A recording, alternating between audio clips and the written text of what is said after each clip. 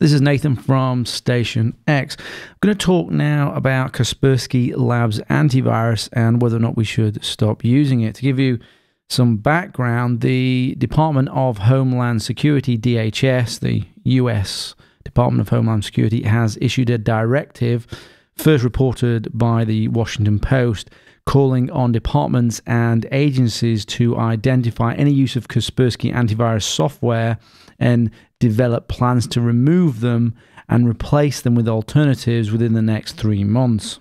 The DHS made this statement.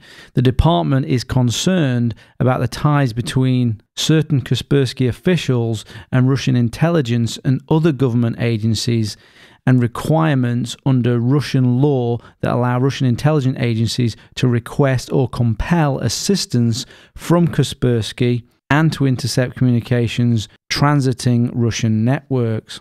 Some of you will be aware that on the complete cybersecurity course, I discuss some of the great features in Kaspersky Antivirus and go as far as saying it's a good product.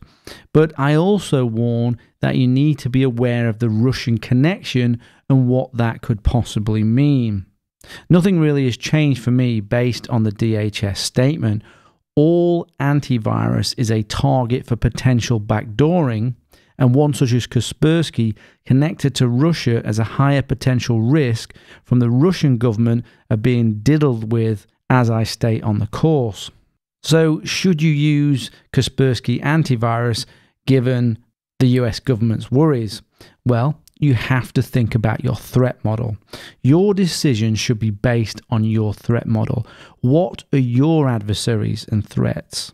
If you're the US government, for example, should you have been using Kaspersky in the first place?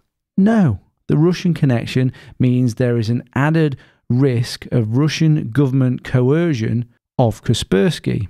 It will be better to go with a US product if you're the US government. But what about regular home users? Should they still use Kaspersky antivirus? Yes, if you're not concerned about the Russians. No, if you are. So you're considering the context of your threat model. Another question to consider is, can we fully trust any of the antivirus companies? Let's forget about Kaspersky in this particular incident. Well, no, not fully. We should be using the zero trust model and distribute trust and risk whenever possible.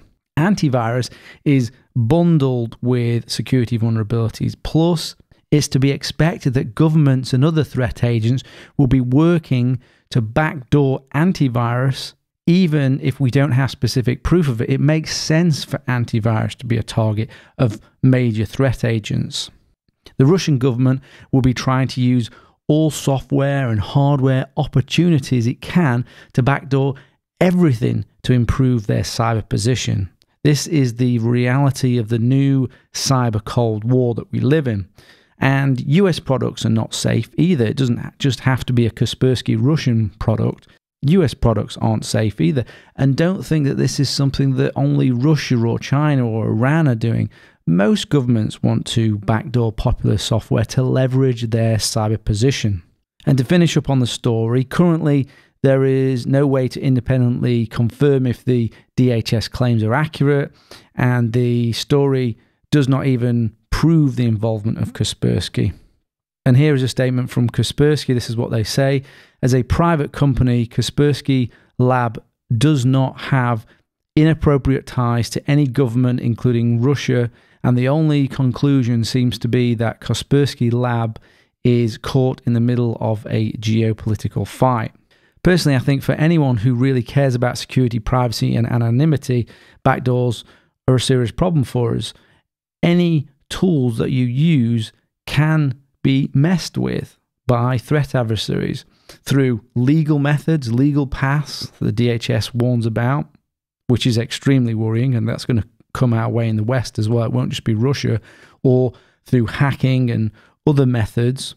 We will see the introduction of backdoors and weakening into the software and hardware that we use. Everything is a target: antivirus, operating systems, encryption, security services, applications, and even the hardware and firmware.